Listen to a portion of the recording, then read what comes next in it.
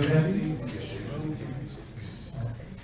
Welcome. My name is Mohan. I am a PhD fellow here at the Institute. I welcome you all on behalf of the PhD fellow community here and on behalf of the graduate school. We welcome you to this second weekend debate. The first debate, we had about 30 participants in a small room. I'm really happy to see more people coming in. So hope this grows. Today we have the wicked debate on a tale of two disciplines, and we have two eminent speakers, Professor Murugesu Sivapalan and Dr. Jessica. And we also have a very well-informed moderator, Anna Wrestling. So she'll be moderating the session. Let me have the privilege of introducing the speakers and the moderator for this evening. Dr. Anna Wrestling was educated at Wageningen University in tropical land and water management. She gained extensive experience as hydrologist in UK and Africa. In her PhD thesis, she analyzed the roles of water expertise in water resources management, and she continued to research processes of scientific knowledge, production, policy formulation, and implementation in several research projects. She is now a postdoctoral fellow in Institute. Dr. Jessica is a human geographer with an interdisciplinary background in environment and development and regional specialism in Latin America. She holds a MA in Hispanic Studies from the University of Glasgow, a MSc in environmental issues in Latin America from the University of London, and a DPhil in geography from the University of Oxford. She is with the University of East Anglia since 2013. Professor Dr. Murugesu Sivapalan is a hydraulic engineer and an environmental hydrologist. His recent work has focused on modeling the co-evolutionary dynamics of coupled human, water, and ecological systems. Dr. Sivapalan was the founding chair of the International Association of Hydrogeological Sciences, Decade on Predictions in Ungauged Basins Initiative. He has been a member of editorial boards of several international journals and was executive editor of European Geosciences, Union Hydrology, and Earth System Sciences, popularly known as HES, journal for the last 10 years. Dr. Sivapalan is now with the University of Illinois. I welcome Anna to come and give a brief introduction about the topic of this evening. Thanks.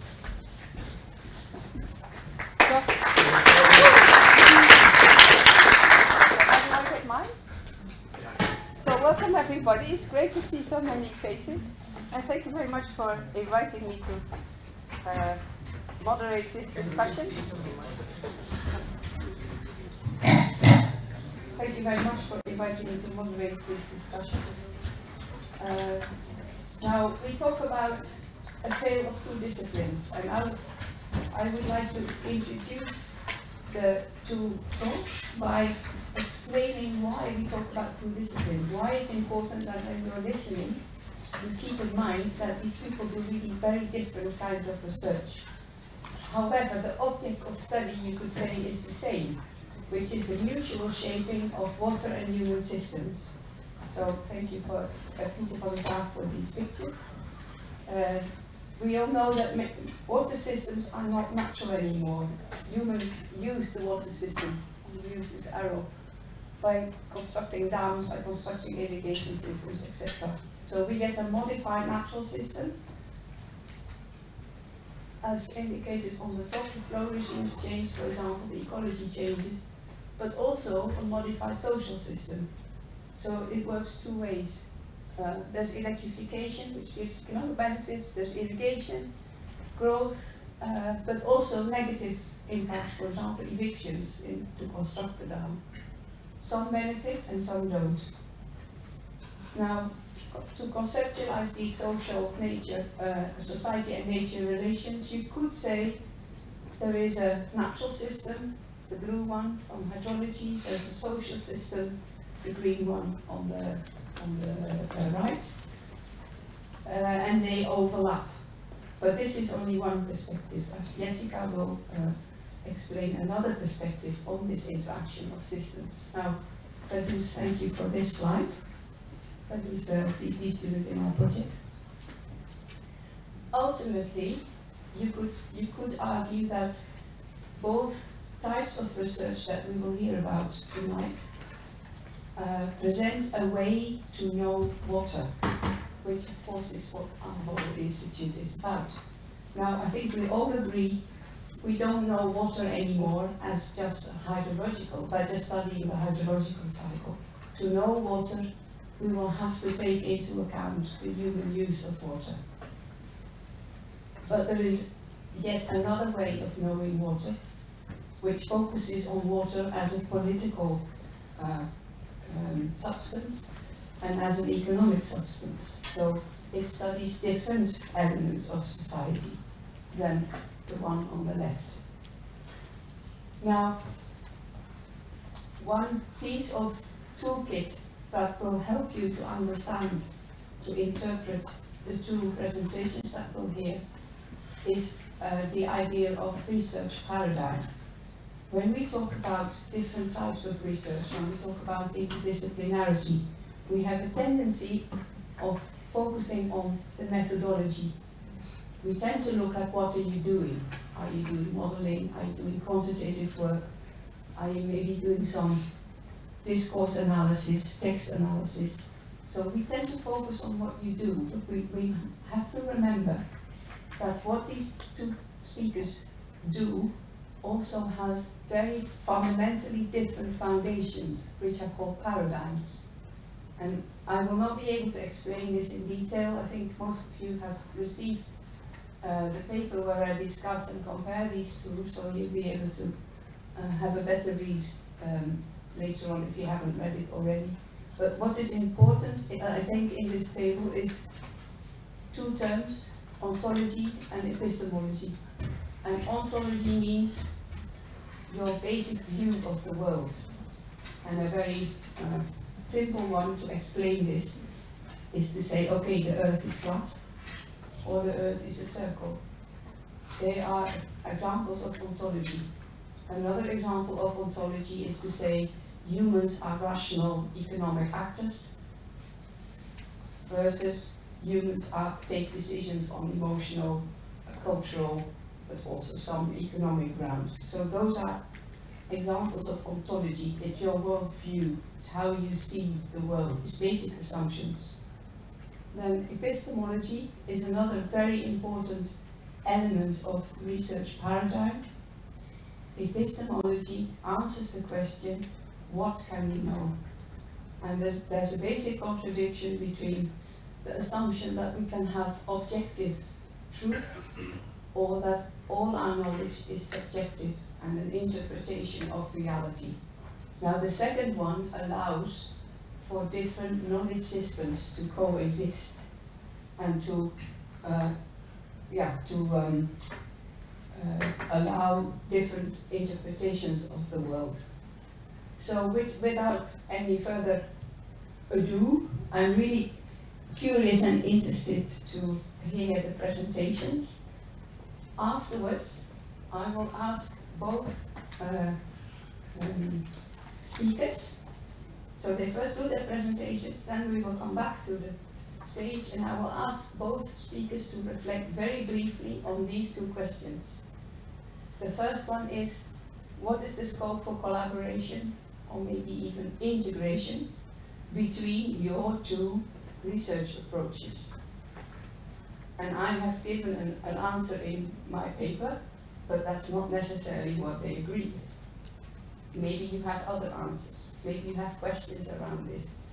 The second question is, how could a water manager, and I was keeping you in mind, use these different types of research when you go back home?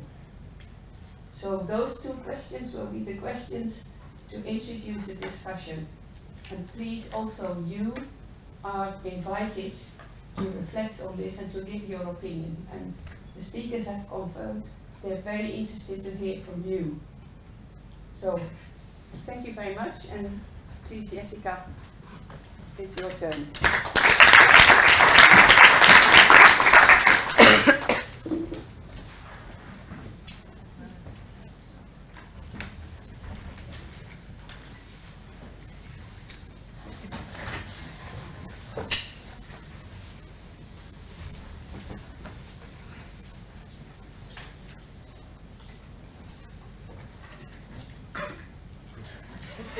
I'm vertically challenged in the Netherlands, standing on my tiptoes.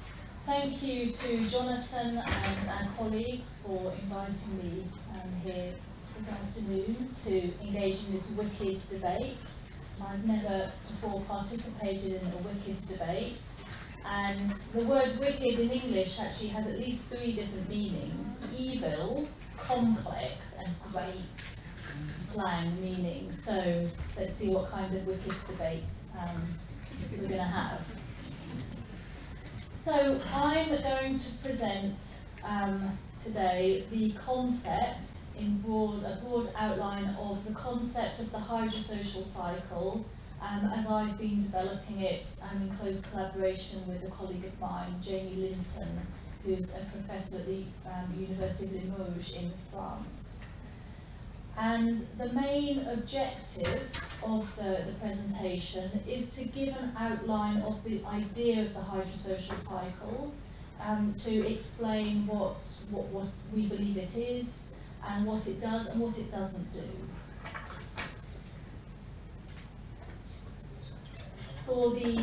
I've structured the presentation into 5 parts, if you like, outlining first where the concept comes from, obviously linked in some way to the hydrological cycle, talking then about how social scientists have addressed the relationship between humans and water over the years, and how our concept of the hydrosocial cycle emerges from that.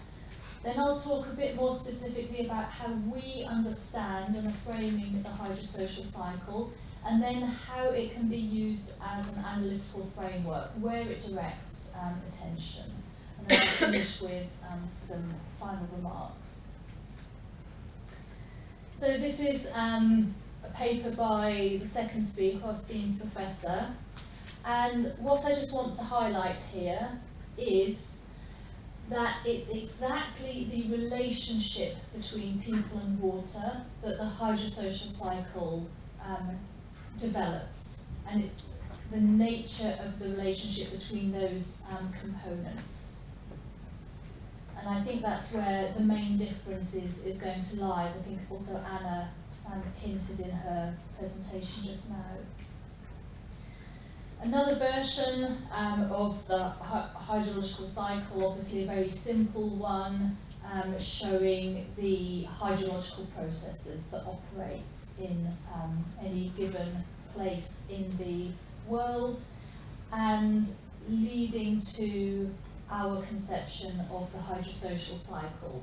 So this comes out of social scientists' perceived limitations of the hydrological cycle.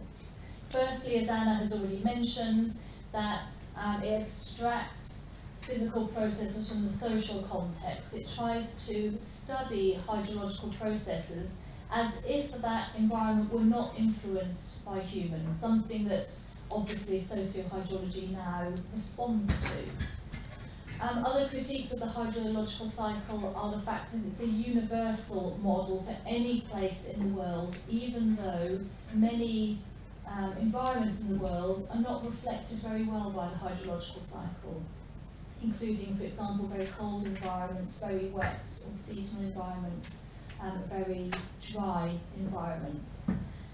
And drawing on Jamie Linton's work, the hydrological cycle has a history. It came out of somewhere. It came out of a set of people in a time in history.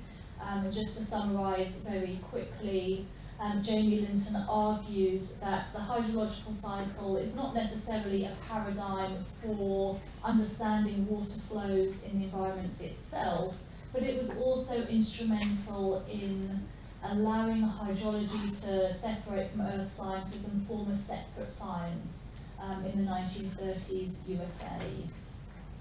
And while you might think that history is irrelevant, the hydrological cycle, by focusing solely on physical processes, privileges, because there are no people there, privileges technical expertise over water from hydrological scientists and engineers in particular.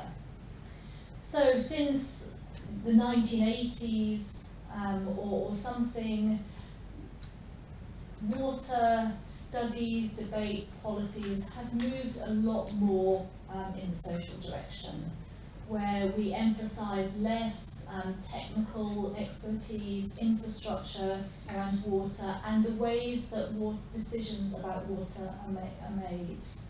So from water management to water governance. And we now recognise more fully, as Anna has already said, the influences of humans on water processes, water cycles, even in the remotest parts of the world where pollution, for example, can be detected. And moving away also from a previous key paradigm of integrated water resources management that sought to coordinate uses and users better, to this idea of governance and that everybody has a role to play in making decisions about water and how it's allocated between different users.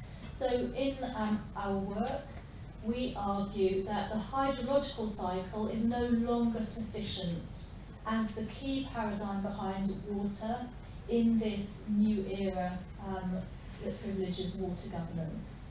And so we need a new concept that explains how water works, and that, we argue, is more the hydrosocial cycle. So the hydrosocial cycle, as I said with the title of the professor's paper, it's about rethinking society's relationship with water and moving away from the idea that there are simply links between people and water, to the idea that water itself is constructed and produced socially. So Jamie Linton has offered the concept of modern water, whereby he argues that H2O, the fact that water is H2O, is a modern construction, and that H2O is a label for many different things that are all labelled as water because they can be reduced to their chemical components. So water is actually a resource that's very diverse in its forms and the types of relations that it has with humans that go far beyond it being H2O, including its cultural significance for many social groups. So we're questioning the way that water is constructed as solely H2O and the way that water is produced. So water is not just given, it doesn't just exist in the environment, it is made through human processes. And as such, it internalises politics in its very nature. So I'm just going to talk a little bit about the way that social scientists have approached the relationship between water and society in order to explain the foundations of the hydrosocial cycle. So Carl Vogel was one of the first to come up with a dialectical notion of water, whereby he recognised that the way in which humans managed or manipulated water also had knock-on effects on how society was constituted, primarily through his study of large-scale water infrastructure in the American West and how that permitted large-scale irrigation, which in turn consolidated the power of bureaucrats and investors. So he recognises that two-way relationship between people and water. People manipulate water, but water also in turn allows a different society to emerge. But he kept those two elements, people and water, distinct. There were two elements that interacted with and changed each other, but they were two separate things still. Then with the political ecology tradition and notions of hybrid nature, and Eric Swingerdau's work in particular, we start to see water itself described as a hybrid nature. And I've got here a quote from one of Swingerdau's papers where he talks about water in a cup. So he says, if I were to capture some water in a cup like a drinking cup, and excavate the networks that brought it there, I would pass with continuity from the local to the global, from the human to the non-human, quoting Latour. These flows would narrate many interrelated tales or stories of social groups and classes and the powerful socio-ecological processes that produce social spaces of privilege and exclusion, of participation and marginality, chemical, physical and biological reactions and transformations, the global hydrological cycle and global warming, capital machinations and strategies and knowledges of dam builders, urban land developers and engineers, the passage from river to urban reservoir, and the geopolitical struggles between regions and nations. So what Swingedau is essentially saying here, that these processes are all embodied in the drinking water that any one of us might capture in our cup or glass. So the water in that cup is not simply a substance of H2O. That water comes from somewhere, it's produced through these processes. It embodies these that aren't seen from the pure material substance in the cup. So what Swingedau is doing there, which is different from Fitzgerald, is that he is positing water as something that's internally related, where the social processes are embodied within the outcome of water in a cup, rather than two separate spheres of society and water interacting with each other. And the other thing that he does via this view of things is to emphasize the processes that are behind water over the form of water itself, over the product or the substance that we see and that we can quite easily take as very unproblematic water. So the hydrosocial cycle, as we, myself and Linton, put it forward, builds on these two approaches, in particular Swingedau's approach, and integrates relationality and materiality into that. So build on Fitzgerald by recognising that social relations always shape water, whatever water that is, whether it's drinking water or dam water or river basin that's been engineered, etc. And in turn, the social relations are shaped or reshaped by water.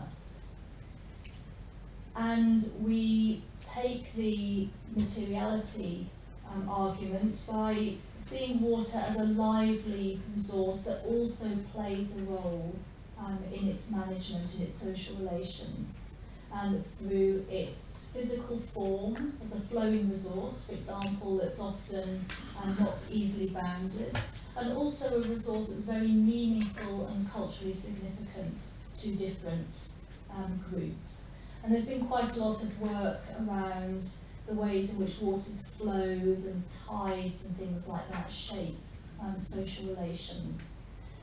And then we also bring in a relational dimension by especially positing that water is not the same thing. So anyone who speaks Spanish will know that water is typically rendered as aguas, in the plural, not the singular. And that's what we're getting at. When we talk about water, we're talking about waters, we're talking about different things. And different things with which relations are different as well. And the different experiences that different types of water provoke.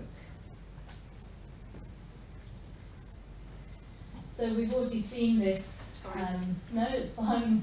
It's very ubiquitous nowadays, and we have it in the paper as well. We even contacted Kate Ely to ask to reproduce it, which she kindly agreed to. So this is often represented as the hydrosocial cycle because obviously, as you can see, you have the hydrological processes and they are influenced by social processes, most notably the water flowing not downstream but upstream towards money to be used for commercial agriculture or whatever. So this picture is more like it. It's more in the direction of the hydrosocial cycle, but it shows a bit more how humans manipulate water and manipulate the hydrological cycle, but very much less on what the effects of that are on social relations, on access, on cultural meanings, on people's identity. So we have to still go beyond that kind of representation. So as you can see through that diagram, it represents some of those political and economic factors. The diagram itself was a diagram that Kate drew following discussions with a North American First Nation tribe about the pressures that they felt on their water resources being part of an indigenous reservation, whereby they could control the area within the reservation but not that outside. But it focuses very much on the physical flows, again, and how people manipulate those flows, but not on how those flows change them as a society, their identity. So we define the hydrosocial cycle as a process through which water and society make and remake each other over space and time. So there's a historical and a geographical dimension there. So the idea is that people make water in its different forms, and that made water then shapes society in different ways: politics, discourses, identities. And again, that society that thus shaped by water then reacts to water in a different way, in a spiral type formation. So water is produced by society, and it produces a society, and so it goes on, but never returning to the same water and the same society. We had a lot of debate at the time whether to retain the term cycle in the hydrosocial cycle, because, as I said, we're not returning to the same things in a constant process of going around. We're making and remaking and then remaking again. And so cycle for us is not circulation, neither circulation through the material environment nor society, but this constant process of making and remaking. So one of the things that we want to do by the hydrosocial cycle is see power, because this is a political ecology approach, not necessarily a neutral water approach. We want to understand the relationship between water and power, but very much understanding that power as within the water, as embedded within the water, as in the example from Swingadao, and not just power around water as an external substance from society or over water. So the power is very much embedded within the water, not simply around it. And this process of production of water, seeing water is always produced, always the outcome of social relations, is necessary to be able to do that. And also, as I said before, the way that water itself has an agency plays a role in that relationship. It's not an inert substance. So as an analytical framework, there are 4 key things that, from a political ecology approach, the hydrosocial cycle is useful for doing. So the first one relates to the ontology that Anna mentioned. What is water?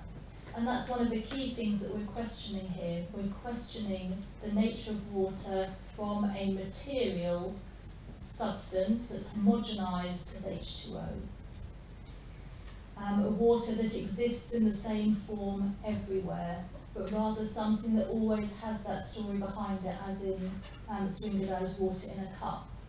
Recognising the heterogeneity of water, that everything that we call water, even though that's what we've done for all our lives, unless we're a Spanish speaker,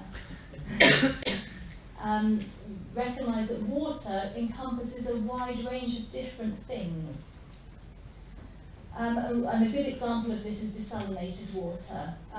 So for some of the Masters and PhD students among you, I've put some references just so you could have a look if you were interested. So desalinated water is the ultimate produced water because it's completely made or manufactured by humans. Taken from the sea, reversing the classic hydrological cycle, taking out the salt and making water for usually human consumption. And aside from lots of the issues with that process, so high energy use, contamination of marine environments, that water produces different relations. So I'm currently working with a colleague in northern Chile where desalinated water is being introduced as part of the water supply, and people don't want that as their water supply. They don't consider it as the same water. And in McDonald's paper that I've referenced here, she talks about how the abundance of water in the environment that's produced by desalination in the context of the United Arab Emirates is changing the culture of water in that country, where people are used to very scarce water, managing scarce water, and now suddenly through desalination water has become abundant and is changing that relationship in that particular context. The second point is thinking about the epistemological dimension that Anna mentioned, is thinking about how water is known and studied and measured and represented, and questioning some of the hydrological concepts, methods and data that are taken for granted. And I've just included one example here of the concept of the watershed through a nice paper by Alice Cohen and Shauna Davidson, where they look at what actually a watershed is, and they conclude something like it can be, the size of a country or the size of a puddle on the sidewalk. So it's any space into which water drains. And they interrogate how that concept is used in policy and to what effect. The third point is really what the concept of the hydrosocial cycle is set up to do.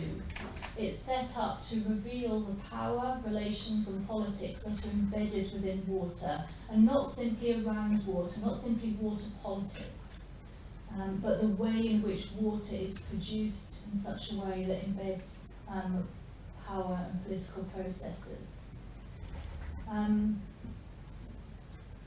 So we're always looking at that process of production, where water comes from, how it's made, how it's framed, and what the implications of that process are. Recognising that there are many different realities in water, that water is not the same thing to all people.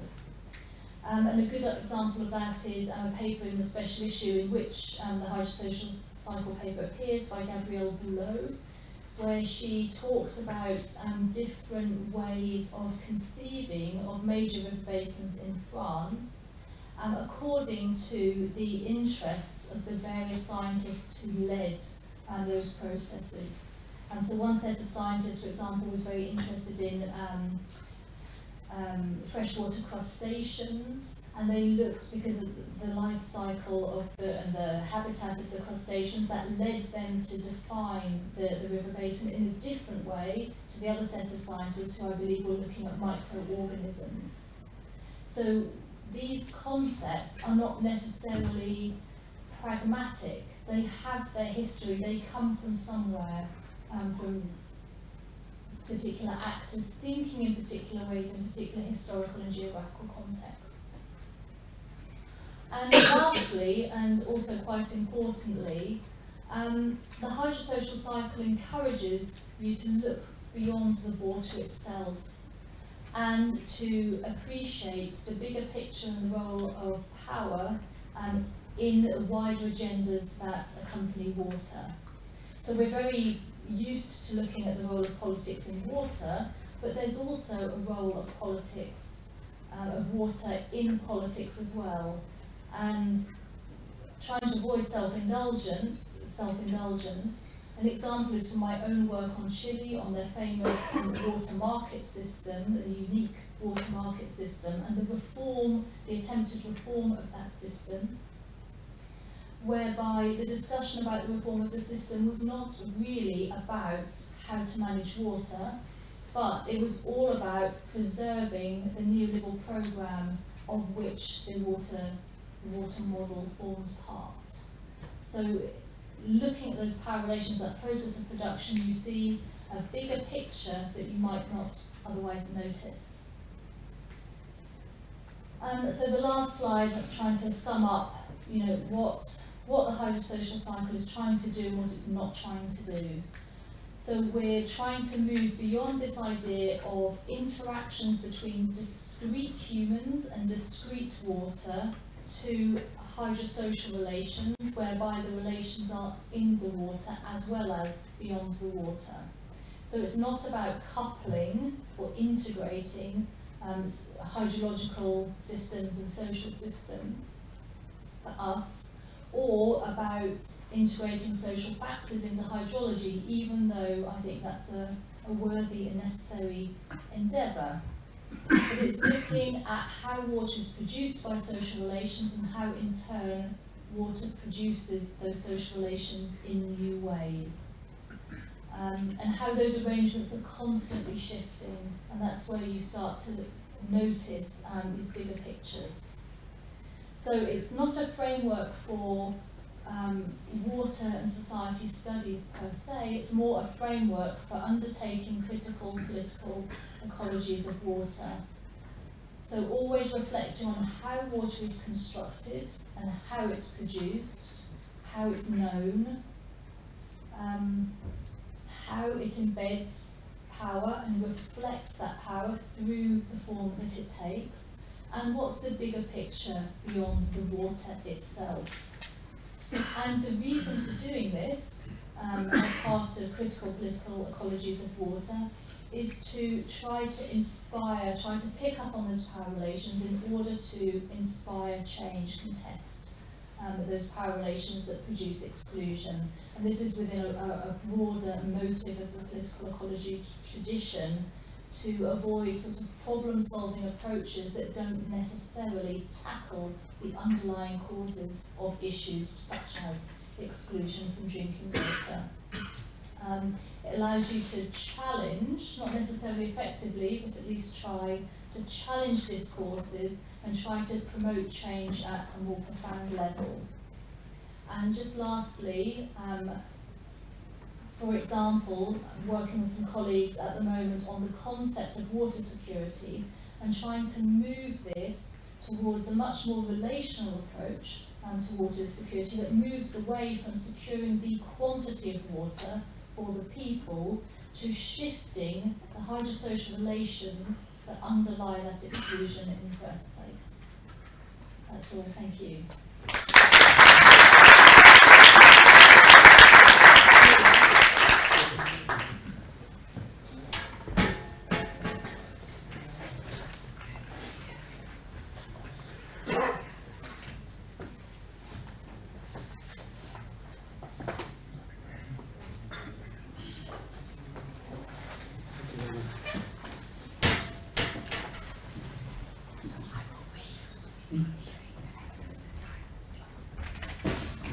Okay, thank you very much. Good afternoon, everyone.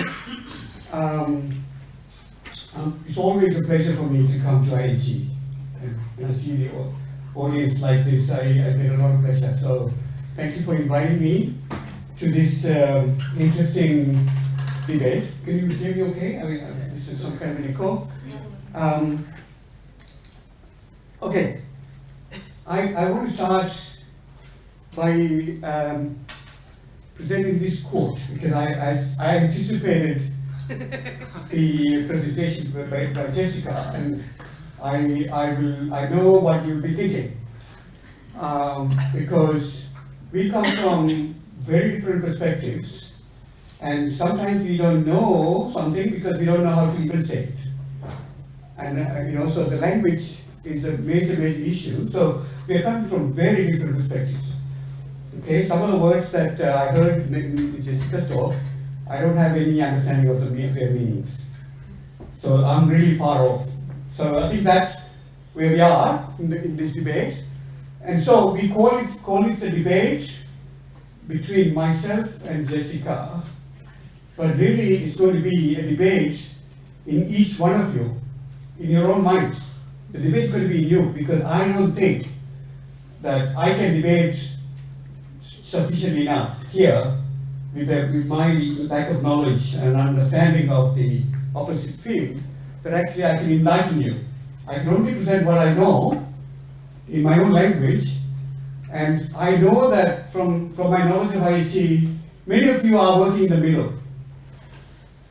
And therefore, you will be able to help us debate this better than we can debate ourselves. So I'm hoping that at the end of the presentations, that there will be questions and discussion that will help the debate move along. Okay, so I need to give you a little bit of history. So my involvement in this started about 2010. Before 2010, I was, you can call me, pretty rigorous physical hydrologist. It's only after I moved to the US, you heard that I worked on the Public Initiative, Research and Ungated Basic Initiative. That was over, and then I was thinking, what should I be doing in the future? And I moved to the United States and figured that we need to deal with people. People are everywhere.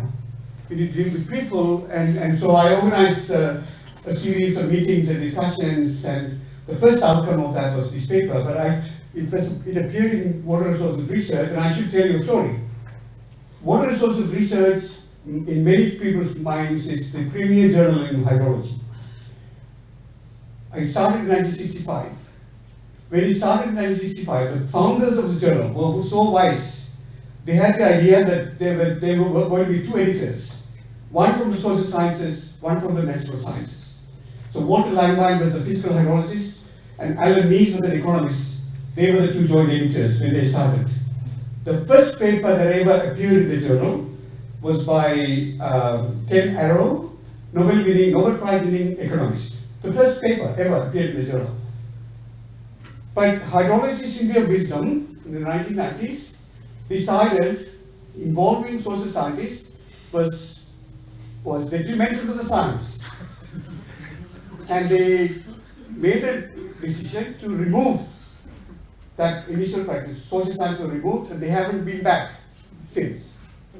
So what we are trying to do is to bring the humans back into the hydrology cycle. Hydrology.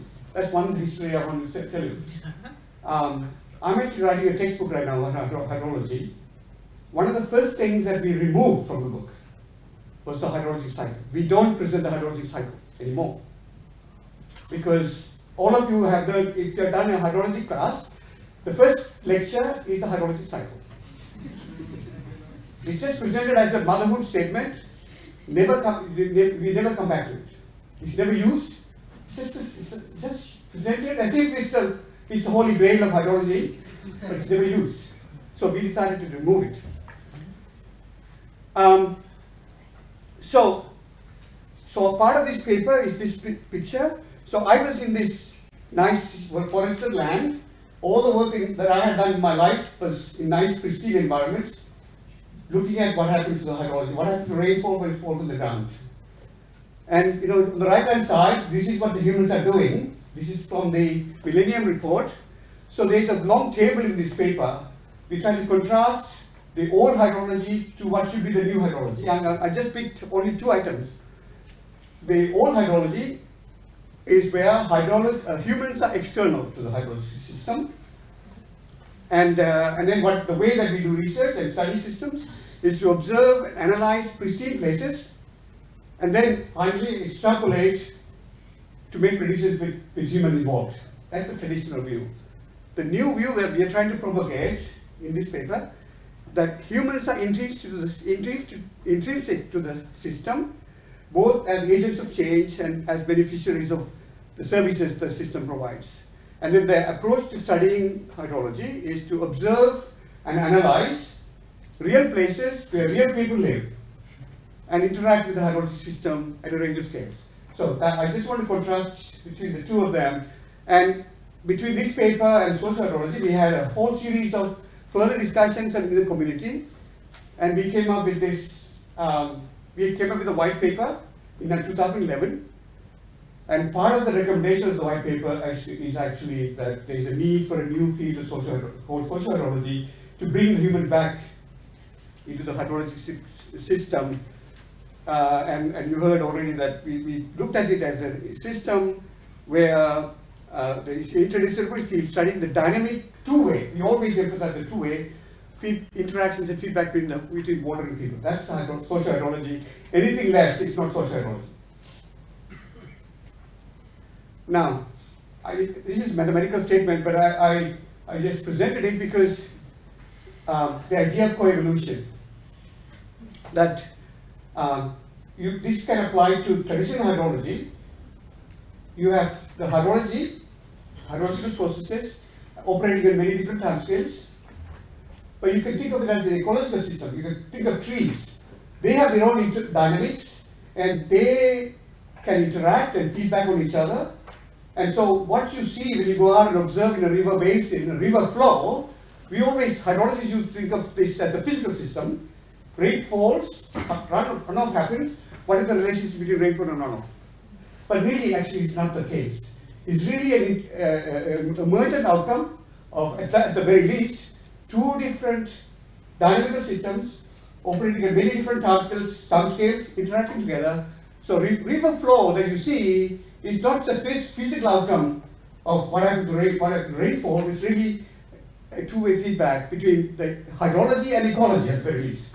Now you can extend that now that we put people in there as an interactive feedback between the hydrological system or hydroecological system and the social system. So social processes operating at very different timescales, hydrological or natural processes operating at very different timescales, interacting together, creating emergent patterns. Imagine a meandering river. The meandering river on the left-hand side. A meandering river is a revolution. Nobody knows why the rivers meander. So that itself is a revolutionary process. Now you have on the right-hand side two systems co-evolving together, interacting and providing an emergent outcome. Runoff, for example, as an example, is an outcome, emergent outcome. That's what I want to point out. So in social hydrology, when you're dealing with co-evolutionary, coupled co-evolutionary systems, they lead to emergent outcomes, emergent phenomena. So social hydrology as a science, the subject matter of the science, is the phenomena that emerge out of these coupled systems, emergent phenomena. So when we do science, we go out, we first recognize phenomena, and then we ask the question, how do they come about? On the basis of discovering how they came about, you build knowledge, understanding, and hopefully contribute to your theory of the science. That is what happens. So if you see, in the last 5 years, we have been only in operation in 5 years, what we have been doing is looking at phenomena that arise in the real world. So here is an example of water management in agriculture system. So you have demand, people need water for agriculture. There is a supply from nature. So you use the supply to satisfy the demand. But obviously that is not as easy as it is.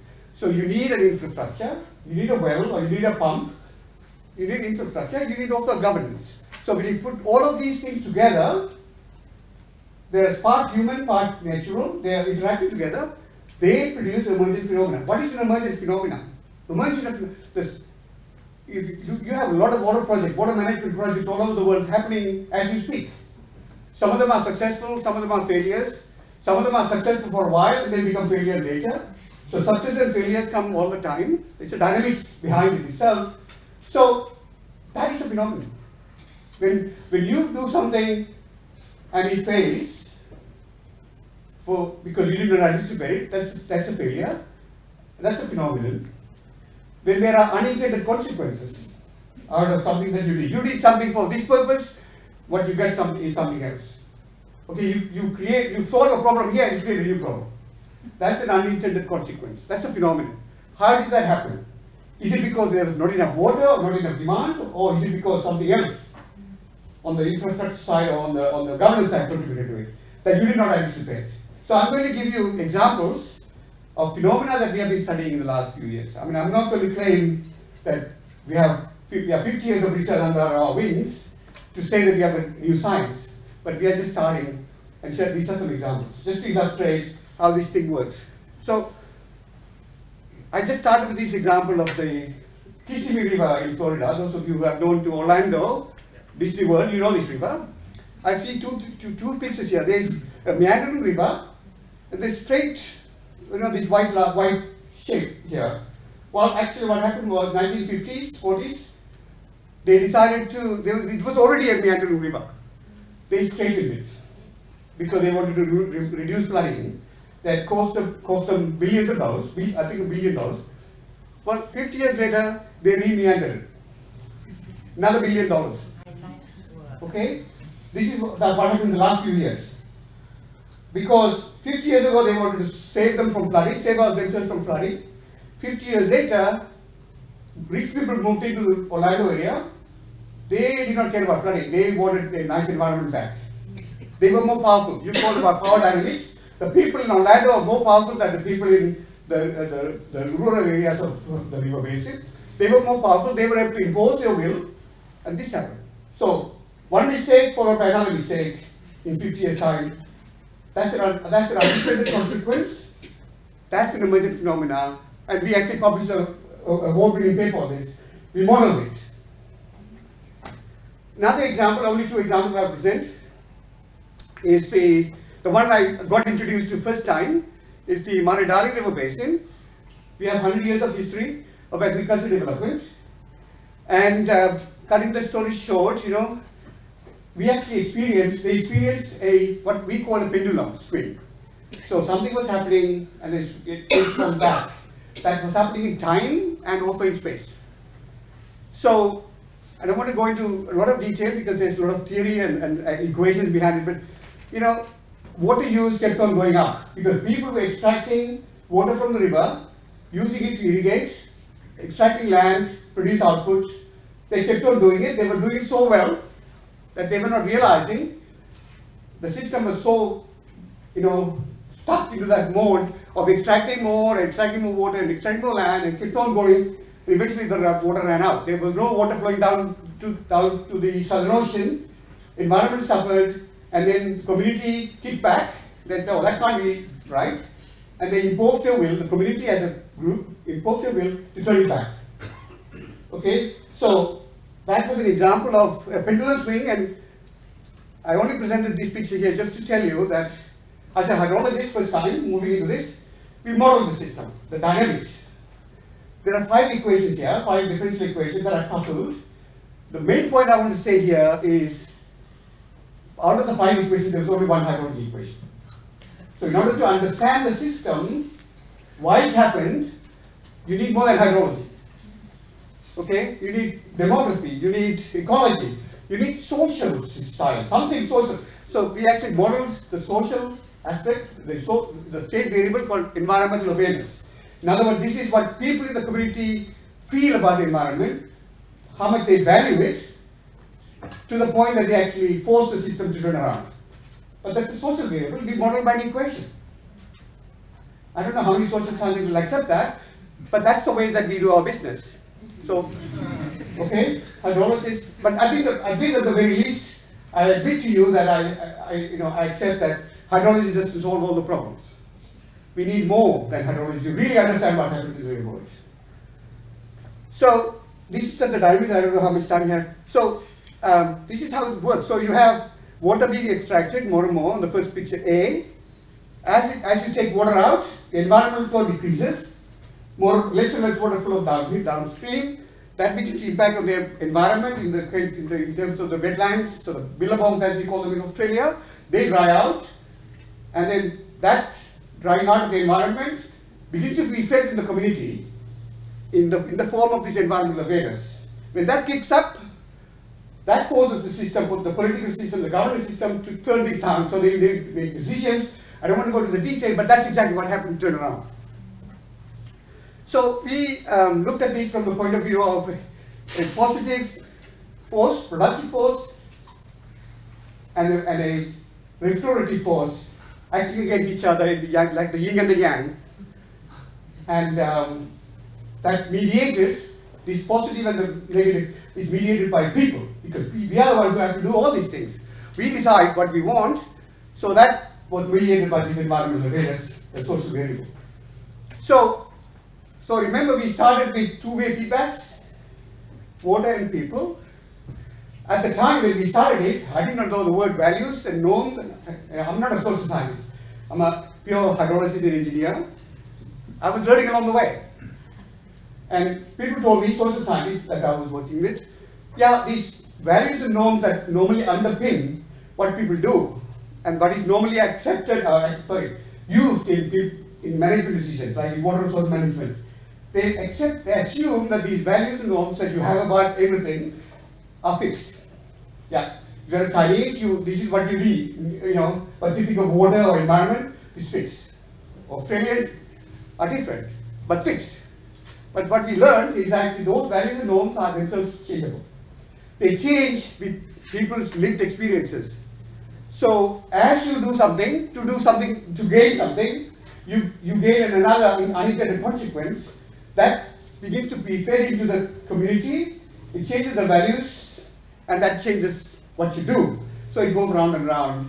That introduces social perspectives directly in the form of values and norms. This is how far we have come so far in sociology. That doesn't mean that that's where we stop, but we are learning. Because most of the work that's done here, unfortunately, is done by natural scientists claiming to be social scientists. So after doing this, actually, I was really pleasantly surprised. Yeah, there was a paper that appeared in PNAS just 2 years ago. But now, by a colleague who is the author of this, they said exactly the same thing, that culture has to be endogenized. Values and norms, have to be endogenized to the system that we study. So we have now absorbed that into our line of thinking. So that is all I want to say. So you got from me a history of where we started from, and we are now. And I just want to give you a perspective, because most of the work, this is only 5 years, and most of the work is done by a small group of people. And so you can always expect same kind of products. But I'm pleasantly surprised now. We have a special issue in water resources research. Water resource research. We have a special issue now running. It's almost finished now. You won't believe this, but when we made a call last year, we were expecting about 10 papers. 90 papers have been submitted. 90. And WRR has a rejection rate of 70%. So quite a few papers have been rejected. But we are happy. We are that there will be about 40 papers left behind, that they will be published. And I looked at the titles of the papers that have been submitted. They are from wide group of people. So the field is actually broadening.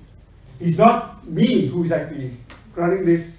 There's a wide group of people, including many social scientists. So the field is actually moving into an area. There's a lot of opportunities. So people in the audience, you are running into a problem, and you're, complex problem, big problem. Sociohydrology is a place, because there's a lot to learn. So this is the kind of titles. Lot more. Yeah, 90 papers. I only copied 30. So the field is actually becoming more and more healthy, especially with influx of wide range of ideas and models and data. So I feel very, very happy, but there's a long, long way to go. So this is just a summary. So in the 5 years that we've been around, at least quantitatively, we have made a lot of progress. There's a IHS initiative called the Panther Eye. We started after PUB. Sociohydrology plays a big role. So it helps us to propagate this thing around the world. And I think that I myself have published a lot of papers just to push the field. So I'm almost like a traveling salesman. missionary. So if you want to know more about it, there are tons of papers that are published. So we are very busy. We have been very busy pushing, getting people into the field. So I will stop there and look forward to the discussions. I guess Anna is going to lead. Thank you very much.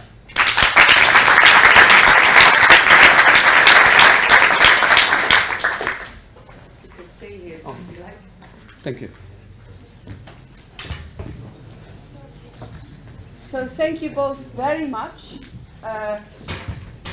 For me, there was actually more overlap in the languages and the interests than I was anticipating, which is really interesting. So maybe there's quite a lot of scope for collaboration and exchange after all. Now, very briefly, in the paper that we published, we identified a few strengths and weaknesses, and I think they came up also in the presentations. So strength of hydrosocial research lies in developing a rich understanding or a narrative of the situation. Sociohydrology strength lies in formalizing a conceptual understanding of the situation.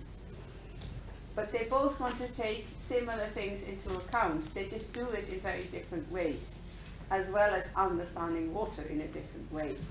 So what we propose in our paper is that actually sequencing would be a really good idea.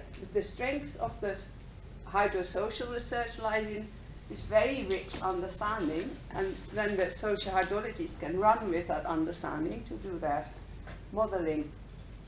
But the problem with this is that inevitably, which you also touched upon, when you capture things in mathematical equations, some of the richness of the situation, the plurality of the understandings, the plurality of the values and norms are lost. Because what is a failure of a project? Who says it's a failure? Maybe it's a success for some people and a failure from others. And if you start modeling, that richness is lost. So it's very difficult to take account of human agency, human decision-making, chance, and path dependency in modeling. So that's as a very brief summary of what I think we heard. So then I would like to ask the two presenters to briefly reflect on these two questions. Do you think you can productively collaborate or exchange or even integrate ideas? And what do you think the water managers of the future need to take home? You want me to go first? Okay. Yeah, if you want. Oh, sit here? Okay. Okay, maybe I don't have to stand up. The microphone's on, so you can just leave it here, that's fine. Yeah, scope for collaboration and integration. Yeah, I think that as you heard already, the gulf between the two presentations is very vast. So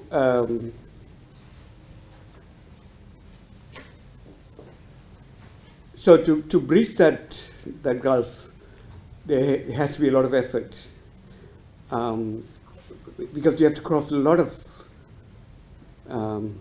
obstacles, even from our own disciplines.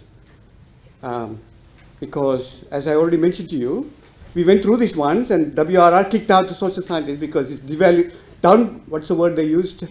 It's that the science is being I don't know the word exactly, but eventually my community will not like me if I don't have a lot of mathematics in the model, in the paper that I present. It's like, oh, Siva is going soft. You know, what's wrong with that? No, nothing wrong with that. But I'm saying that we have our own barriers. We, in our own fields, that we have to. Who judges our work? Our community has to judge our work. I'm a scientist. I declare that I'm a scientist. My valuation comes from my fellow scientists, and I'm able to come here and present this because I'm old enough that I don't depend on somebody's money and approval. But I would not. You would have a hard time getting a younger hydrologist to come and give this presentation, because So there are a lot of barriers. Number one, that's disciplinary barriers. The other is the communication barrier that we need to cross. So what do we mean by, you said, values? What is that thing? Because I cannot just write a paper and do something, some science research, by saying values and do nothing about it. So I have to bring it in somehow as a quantity that I model and so on. So there are a lot of challenges like that, I have done also a lot of collaboration with eco-hydrologists, because I've been an eco-hydrologist for a while.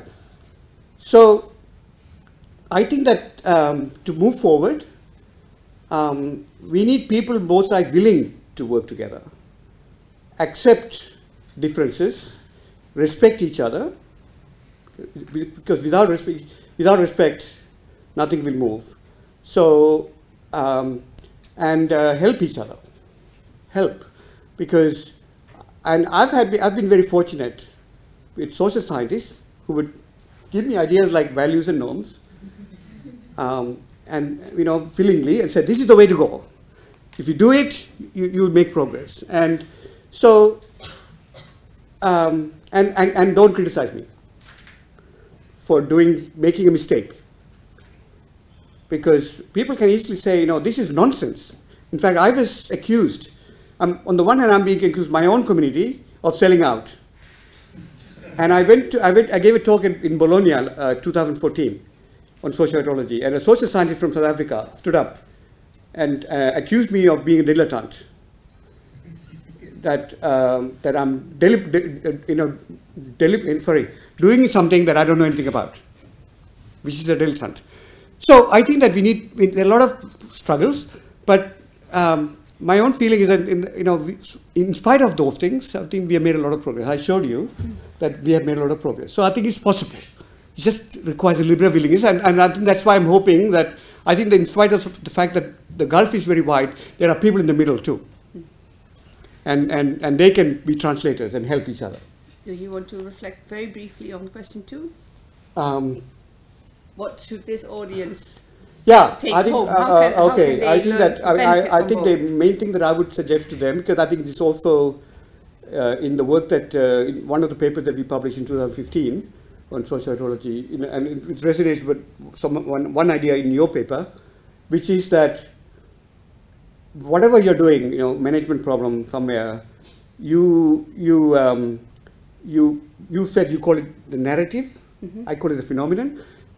That you start from there. In other words, as an engineer, I myself, you actually always start with a problem. That something that is happening that you are unable to understand fully, and in order to understand it, you need to frame it the right way. And the framing of the problem, as a hydrologist, I will frame the problem as a hydrological problem. But clearly we have heard that the problem is not hydrological, it's social and political and all these things. So what we need as managers, all of you who are doing PhDs in that you frame the problem in as broad a way as possible, that you don't miss out something, miss out an important element. If you miss that out, then you come up with a solution which will lead to an unintended outcome in the end anyway, because the important thing has been left out. So maybe that's where hydrosocial research comes in. So I give the floor to you. For the first question, so collaboration, integration between the two fields. I think it's really good that hydrology is moving more in this direction, because it makes total sense. I mean, I've seen recently a call for research on the effects of climate change on the Chilean Andes, which is a region I've worked, and the call is just physical. They're just interested in rainfall patterns and things like that. But if you look at all those river basins where climate change will be felt, they're heavily modified with agriculture and mining and forest plantations and things like that. So, you know, just to kind of measure one set of factors and not look at what's happening on the ground, it makes no sense. So I think it's really good that, you know, hydrology is making that direction. And by the same token, I mean, it's very disappointing, you know, that some of your colleagues have such a negative attitude to, you know, not being proper science. And, you know, as any social scientist here will know, you know, we've, you know, had this kind of things for years. You know, you're not doing proper science, you know, doing interviews isn't a proper method and things like that. So, I mean, you know, it's good that we've got champions like yourself, you know, trying to, you know, to promote change within, especially the harder science disciplines. As for kind of collaboration, integration, I mean, on one level, obviously there's a lot of overlap, you know, looking at, you know, water systems and societies and those kinds of things, in how they interrelate, how they change, how they develop, some of those kind of negative feedback loops that you referred to. So that's obviously something in common, but I think on another level, you know, we are trying to do things that are quite different. As I see it, you're trying to understand the changing environment, you know, which is a physical environment with human influences.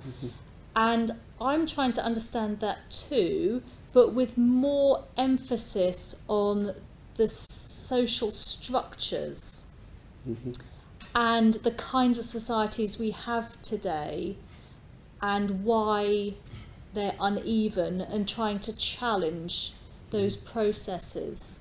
So I've looked at a couple of the papers that you had in your, not your long list of 30 titles, 30 out of 90 titles, but the ones before that. And my sense is that they are a bit more of a kind of a pragmatic problem-solving approach, you know, trying to inform policy in useful ways.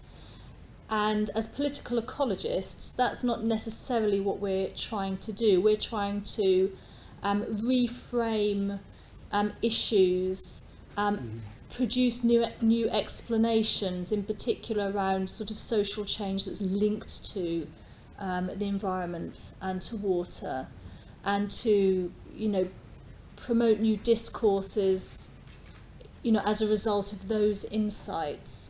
So I think there's kind of similarities, but also still quite fundamentally different objectives. And what should this audience take home from both your proposals? Well, the master's students already know, because I said already in our little meeting. You know, for water managers, so people like me with this kind of approach, you know, we're not recommending practical measures that, you know, you can adopt and implement and solve your problems. And, you know, I'm often asked in the field, in the various places where I work, well, yeah, you know, I like your analysis, but what's the solution? You know, what's your solution to this? Which usually I don't have an answer. And so for water managers, it's about trying to at least give an idea that there are different ways of thinking about things, and that thinking about things in a slightly different way might throw up understandings and insights that you might otherwise not notice. And this is the thing about not taking water for granted. I mean, if I'm a water manager and I want to solve drinking water problems, I might think, well, I'll just install a desalination plant. But then, you know, if my population doesn't want to drink desalinated water because they've heard it's dangerous, you know, whatever, you know, that doesn't necessarily solve my problem. So it's about having a wider understanding of things and trying to appreciate some of the complexity of social dynamics around water. Thank you very much. Now, I realize if you haven't been looking at these kind of theories before, it's a lot to take in. I do think that both presenters made a really big effort to stick to the main lines of their ways of working. So I'm hoping that in the audience, maybe some people also have formulated their own answers to these questions from having listened to the presentations and from now heard the speakers' answers to these questions. So you're going home when you finish your studies. What have you learned from these two approaches? How are you going to take this into your practice? Is there someone who would like to say something about it? You can also say, oh, I don't like one or I don't like the other. That's also fine. But maybe you can then explain why. Or maybe you say, oh, this is not useful or that's not useful. Can we have some reflection from the audience of how these two approaches might work for them? We have a box, yeah? We have a talking box. Talking box.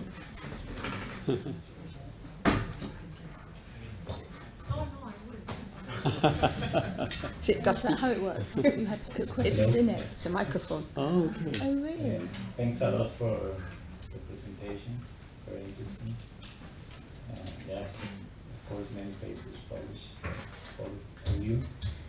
I'm just wanting to say that, of course, I'm an engineer, so normally I'm much more into the hydrologist side. I mean, the first presentation was a little bit difficult to understand, actually, for me. And regarding the first question of collaboration, I feel that maybe we have to do the next step of trying to reach out to other people and trying to see if you can start working with somebody from social science probably. And, that's also what I'm trying to do here in IHE. For example, I try to maybe, try to write something about water problems with a social scientist, for example, a lawyer. So that's, I really feel, I have that experience right now, so I'm trying to write something with a lawyer, and it's a huge challenge for me, actually. That's one of the things that I realized, because normally I'm not used to that kind of language and everything.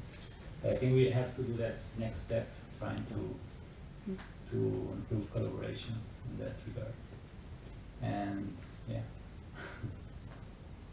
Someone else?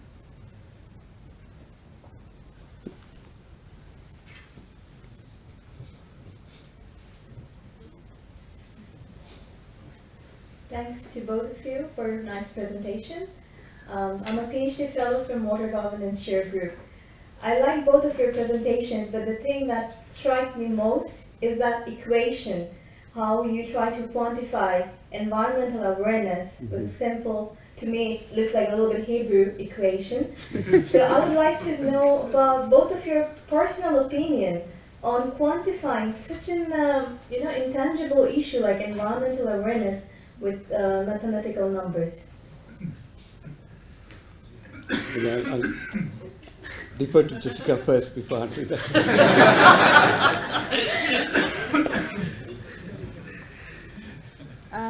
Should we respond to those two? Yeah.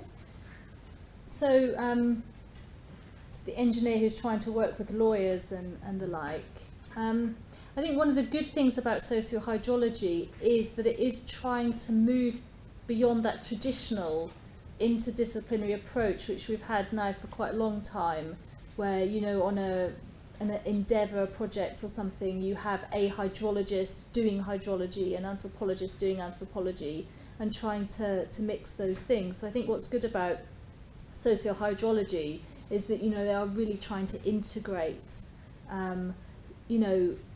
social factors into the hydrology itself. So I think that's good. I think that's an advance. On your question about the quantitative, I must say I didn't understand the equation for awareness. I did look at it and I didn't understand any of them, not even the one that appeared to be more simple, the awareness one. Yeah. I mean, you know, as a social scientist, you know, I would never represent something like that because that's not my language, my tradition.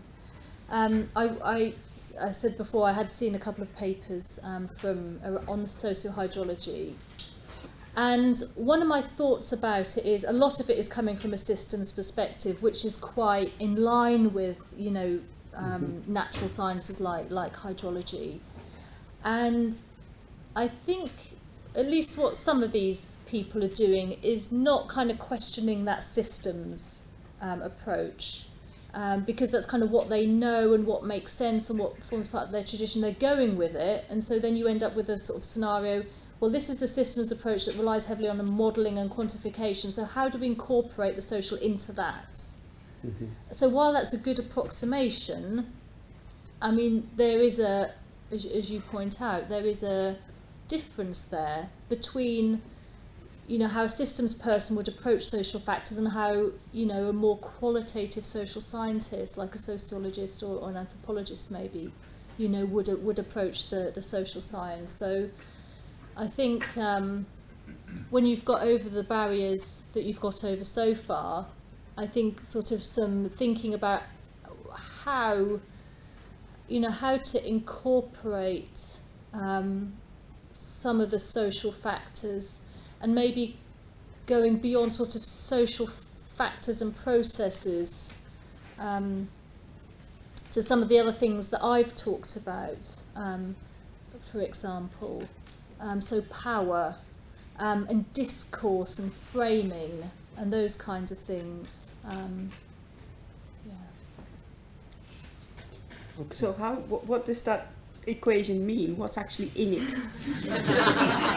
And but the question that it raises for me, the question that it raises particularly for me, is can you represent the norms and the values, or is it more important to represent the range of norms and values, and whose norms are more important than someone else's? Well, okay, good. Thanks for the question. First thing I should say is before we can run, we have to walk. So we have to start somewhere. So it's a step-by-step process. Now, the equation that I presented there did not come from a social theory. Somebody said this is the way people behave, and therefore we write down an equation from it. It's just an intuitive, okay, it must be this. So it comes from intuition. Our intuition may be wrong, and our intuition was not informed by social theory, number one. So I just give you an example. I mean, you asked why did you choose it. I'll give you a different example. Giuliano di Baldassare, who used to be here, he modeled the coupled human flood system. That is his research. And in his model also, there is a social variable.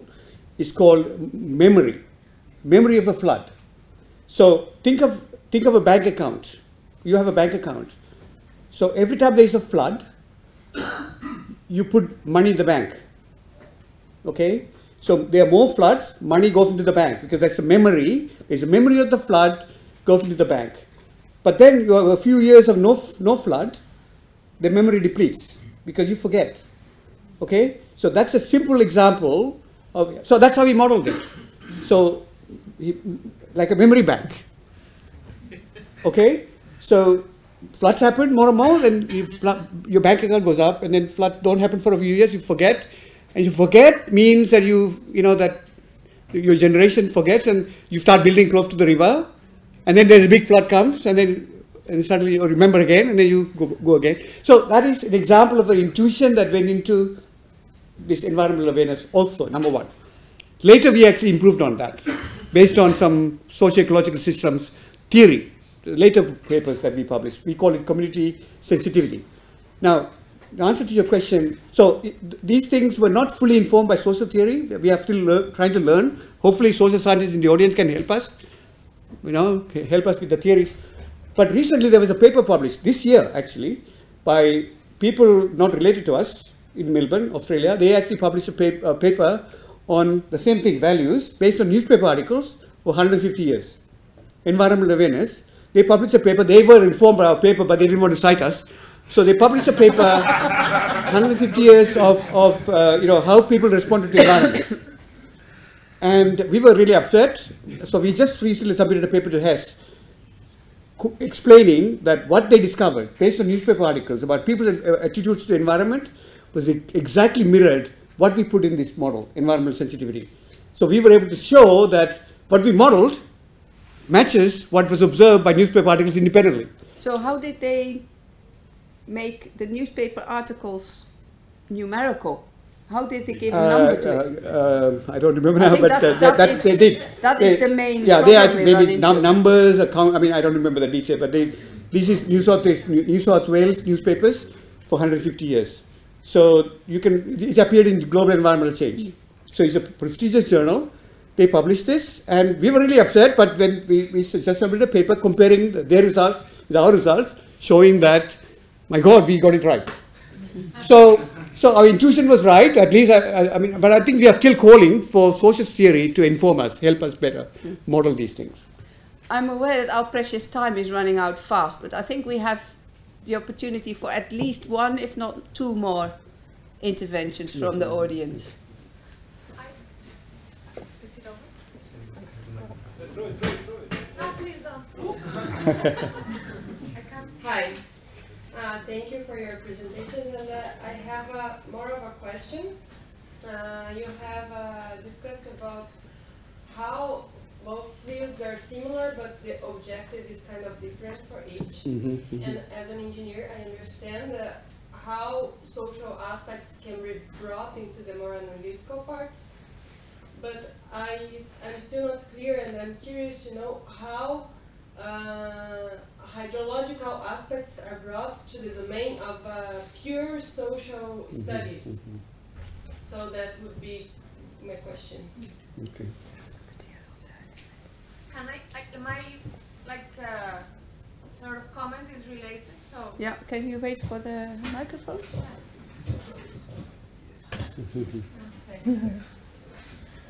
My name is Tatiana, and I am a staff member here. I am trained originally as an anthropologist, and now I like to think of myself as a human geographer. And it's a silly anecdote.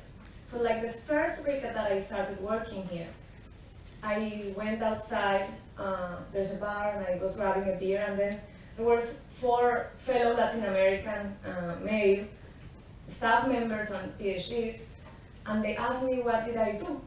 So I told them that I was very happy I had been hired, and that I studied the intersection of water and electricity in the Colombian Caribbean, with stories of exclusion, race, legacies of racism, and the war in the context of urban growth, and they told me we do that too, but plus we also model, we also make and they started naming a lot of other things that they did. But yeah, we also incorporate that in our models. And at the moment I didn't reply, but then with time I have realized what struck me about the comment, and is that we don't do the same. Like the goal is different, and that is perhaps what sometimes is debatable, like between the two. Like, oh, now we do the same too. We also incorporate that in our models through numbers and how is the word, operationalization of variables. And so we do incorporate all that through intuition, for example, through common sense, but because we know how every country works, or so that would be like my comment on both ways of doing things, and how the social is very broad, and I like what Jessica said. It's not perhaps the same goal, like fixing, although the point is to change situations that we think are unfair, but not through like finding quick solutions, or it's different. It's a different way of incorporating the social or thinking about it. So I think both speakers can just briefly respond to these two comments. And your comment was more to Jessica, how can you incorporate the material, or how do you do that? And then we've heard Tatjana's reflection.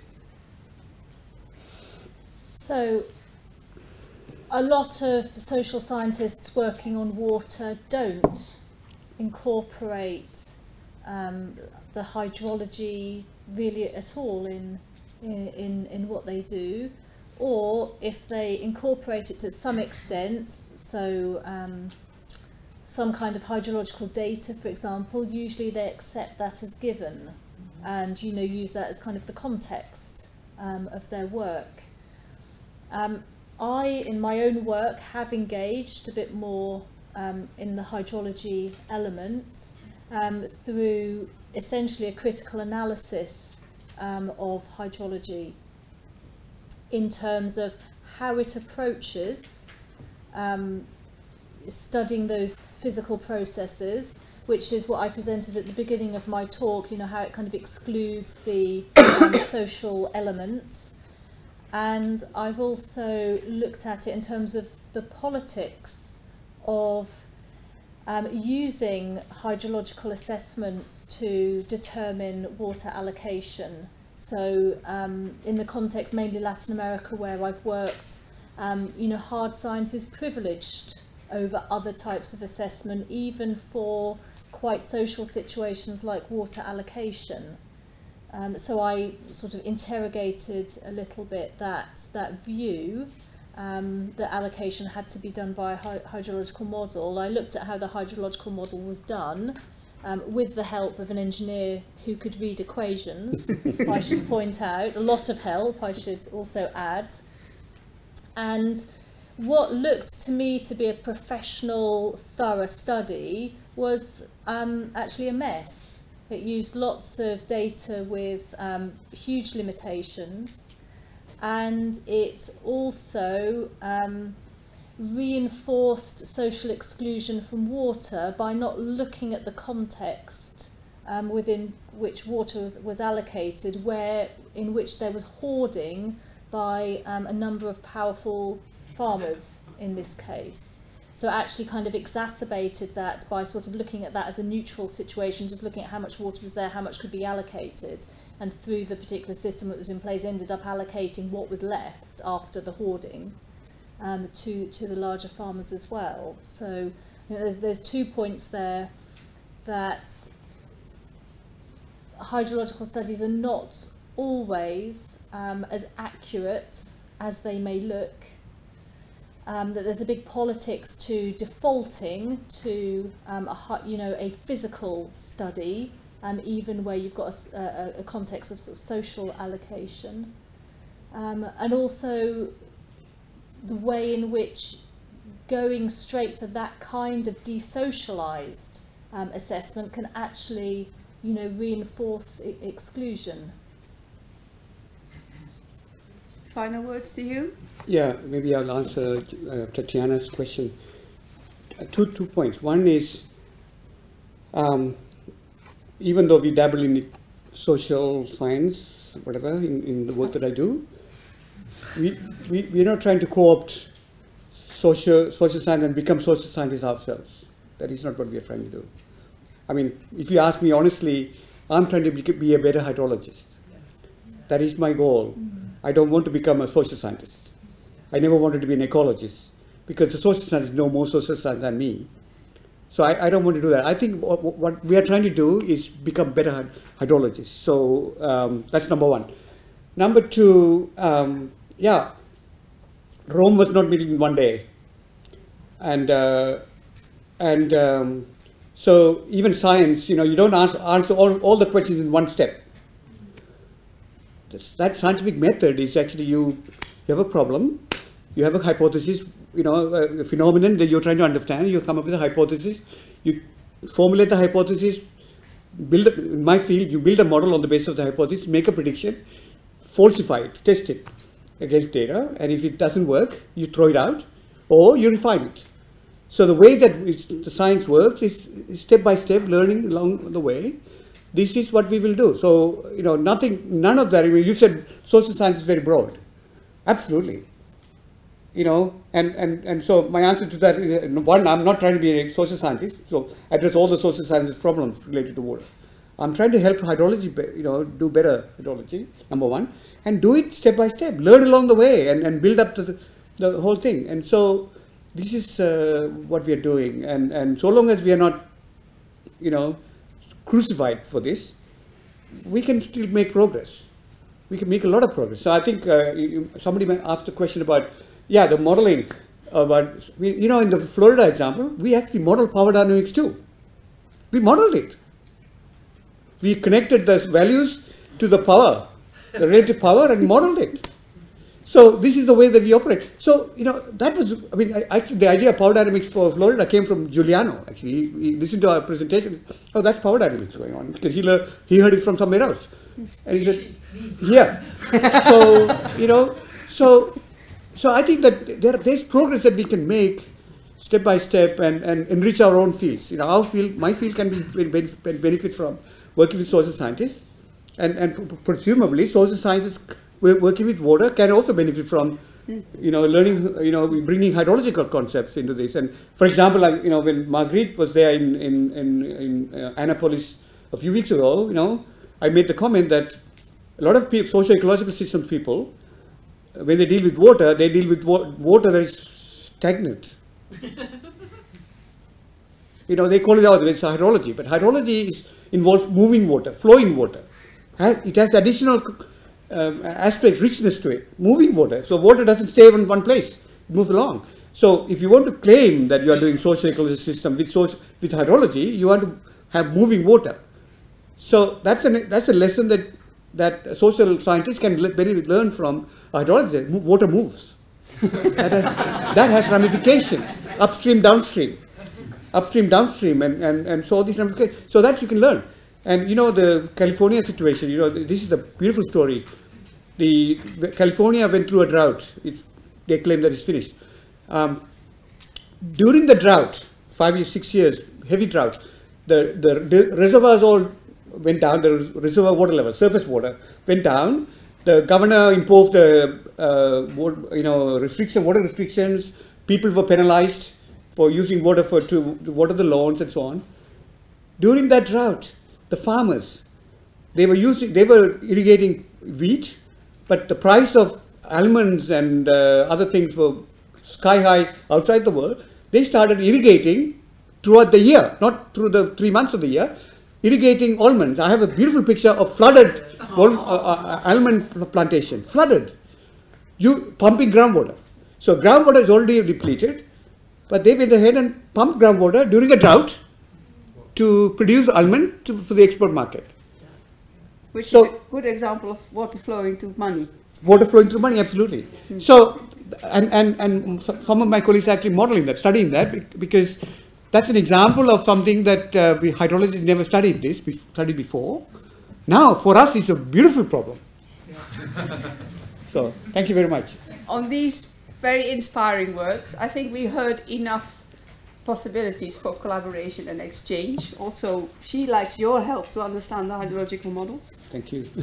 You like her help to understand power relations and decision making. Right. So how to model it? Not yet. Tiny steps, as you say. Yeah, that's right. We're looking forward to even better mutual understanding. Absolutely. In the future. I think this is the audience. This is the place that it has to happen, because I don't know of any other place in the world, any other university institution in the world where these two communities can come together in one place. I don't know of any other place. I'm sorry for overrunning a bit, but you were all very attentive, so I thought I could afford a few more minutes. Thank you all for your attention.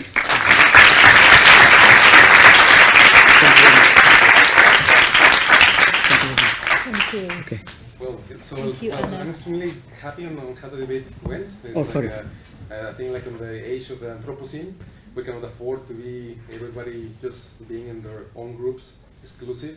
We have to really bring up together all the knowledge that we can in order to solve one of the largest challenges that humanity is facing. And well, I thanks a lot to Jessica Boltz for coming, and also to Mr. Sivapalan. It was amazing to have you here. It's just like I'm really flabbergasted. And well, we want to thank you. This is a small token of appreciation for coming. Thank you. Yeah. Thank you very much.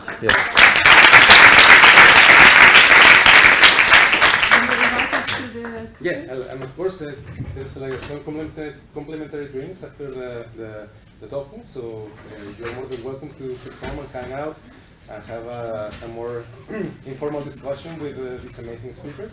So well, thanks a lot. Where will it be? In the canteen, of course. Yeah. No, it's not